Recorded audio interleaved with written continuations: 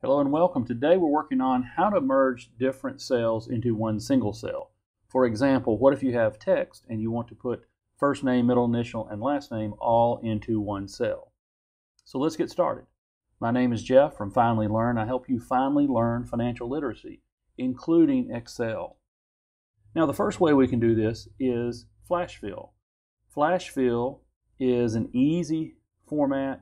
If you're on Windows, it's Control E. If you're on Mac, it's still Control E. There's a button. Let me show you how it works. Let's say we want first name, middle initial, and last name. So we want Scott B. Johnson. So you have to type one in. Well, you don't want to do that 100 times or 1,000 times. So you can go to, on the home ribbon, go to the fill button, and then flash fill. It will copy it all the way down. It sees the pattern. It's taking first name and a space, middle initial and a space, and last name. It's putting it all together. Now sometimes flash fill does not work because what you have is you need to have it contiguous, it needs to be next to it. Sometimes if you have flash fill over here to the right somewhere, it may not work. So flash fill is not always consistent. It's very good and it's an excellent way to do it, but it's not always consistent. So let's show a different way on this. What if you wanted it to be Johnson Scott B? Well, certainly you can do that, and I'm going to do Control E, copies it down. It has a last name, comma, space, first name, space, middle initial. That's excellent. So flash fill works really well. Let me try to go back and do the original flash fill. Now, you also can do a formula. You may not know you can do a formula, but you can do a formula just like you can with numbers.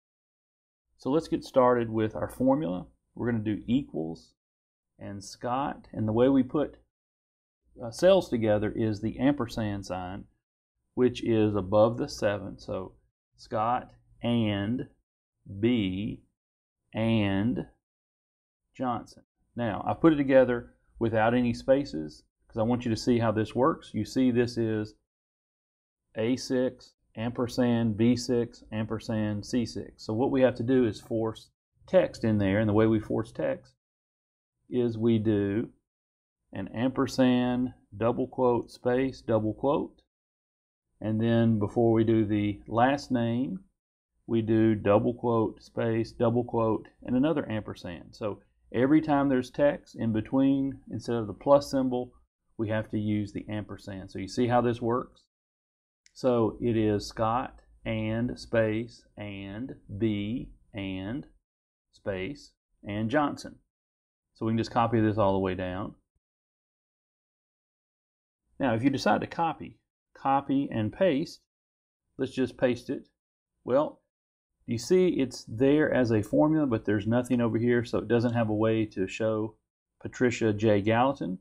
So what we want to do is we copy and paste, and we're going to paste special values, and there we have within that cell is the actual text Patricia space J space Gallatin. So that's how you do it. Now the old function that people are familiar with, you may have been familiar with it, is concatenate. Concatenate just means put things together. So let's do concatenate. We'll search over here in the formula builder, concatenate. And so what we're going to do is we're going to put Scott, and then the text 2 is going to be a space, text 3 will be the B, text 4 will be a space, text 5 is Johnson. So we have put together, we've concatenated 3 things plus 2 spaces. So here we have the traditional way of putting things together is called concatenate. Now in 2016, there's 2 new functions that's going to replace concatenate, and there's a new function just called concat, and there's a brand new function called TEXTJOIN. Let me show you how each of these work. So on concat, let's search for concat here. I have to spell it correctly. Concat. It's the same type of function. We're going to take the Scott, and then the space, text 3 is the B, text 4 is another space, and text 5 is Johnson. Now, one thing you pay attention to, when I'm using the formula builder, if I hit space, it goes ahead and wraps it in double quotes. If you're building the formula directly, you have to put double quotes and then a space because that's a text string. So hit done, Scott B. Johnson, all the way down. So concat and concatenate are very similar. Concat is the new one, so I suggest you use that in future spreadsheets. But what happens is concatenate is very common and it's in a lot of old spreadsheets. So be careful if you're having to go back and look in an old spreadsheet, you'll see concatenate, and that's still an existing function. Now the last one is going to be TEXTJOIN, so let's look at TEXTJOIN.